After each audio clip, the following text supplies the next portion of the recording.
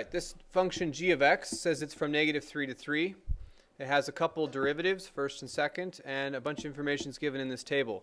So g prime, you should know, represents the slope of the function at any given point. And then g double prime represents the concavity of the function. So the slope at -2 is 0. The slope at 1 is 0 on g of x. That's what this means here. From -3 to -2, the slope is negative, which means the function's going down. And then the slope is 0 right here. And then from -2 to 1, it's positive, which means the function's going up. And then it's 0 again, and then it goes down, the negative part.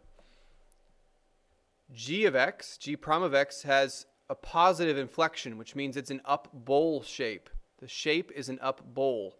As 0, which means there's probably a point of inflection, which there is. It changes from positive concavity to negative concavity, which means it's a point of inflection. So it changes concavity right there at -1/2. Okay, so let's answer some questions. Write down the value of x for which g has a maximum. Well, it's either got to be -2 or 1, because those are the only two times that the slope is 0, and the slope at a maximum is 0. So it goes from going up to down, which would mean you can see it sort of happening here, that's a maximum. So that's at x equals 1. On the intervals, on which intervals is the function g decreasing? You can see right here that this represents a slope that's negative, which means it's decreasing. So that's -3 is less than x is less than -2, and 1 is less than x is less than 3. Write down the value of x for which the graph has a point of inflection. Well, we just talked about that. Here we see it goes from concave up to concave down.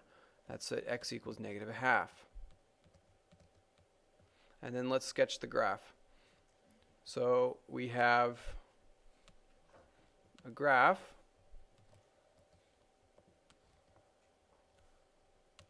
-3, -2, -1, 1, 2, 3. Okay, so the function, you can see here, the function from -3 to -2 is going down.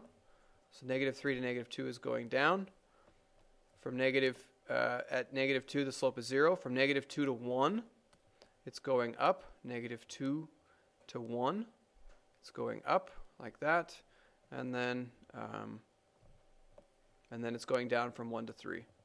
From 1 to 3, something like that. So we can see that we have a minimum at this point and a maximum at that point. And you see right here there's a point of inflection at -1/2.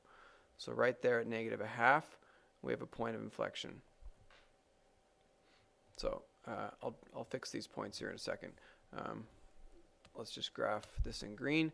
So it's going down, minimum, point of inflection, maximum, going down. And then I think there gives some sort of coordinate here. -3 is 1. So at -3, it's 1. So we can just, let's say that this is 1 right here, and we can move our graph down accordingly. The rest of it doesn't really matter if it goes above or below. They just said that it needs that 1 point right there. And we can get rid of this other stuff that helped us graph it. And there's the question.